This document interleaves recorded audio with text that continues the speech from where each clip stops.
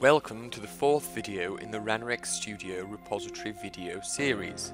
Represent multiple elements with a single repository item. In this video we will be working through this on-screen example.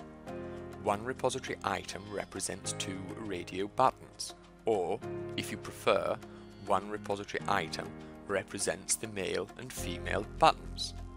We begin by tracking the item in RanoreXPath. The demo app must be open.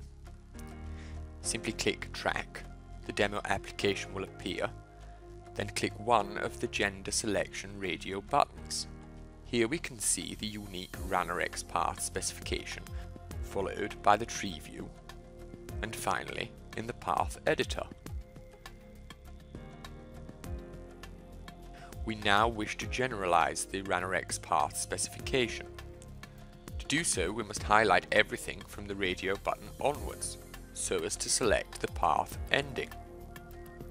Press Delete, then Enter. You now see that two elements have been identified, both the male and female buttons. To add the tracked item into the repository, right-mouse click on either of the matched repository items and click Add to Repository. To name the generalized repository item,